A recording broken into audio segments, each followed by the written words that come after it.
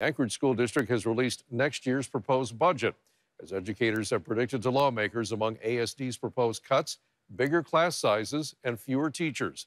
We have team coverage tonight, beginning with Lauren Maxwell live, where the Anchorage School Board meeting is just starting at district headquarters. Lauren?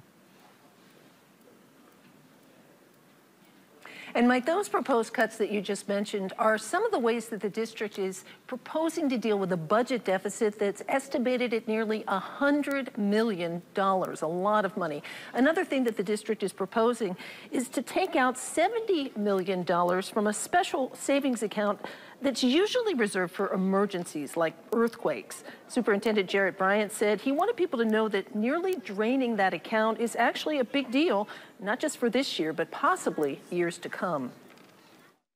These cuts are understandably very alarming to our families, and we need to discuss and deliberate them accordingly. But with that said, looking forward to FY26 and FY27, which is my job and my duty, we're not going to have those $70 million to lean on. And things will be exponentially worse unless we take action on our recurring expenditures if revenue remains stagnant. And one of the other things that they're discussing tonight is the Ignite program. Mike, that's a program for gifted elementary students.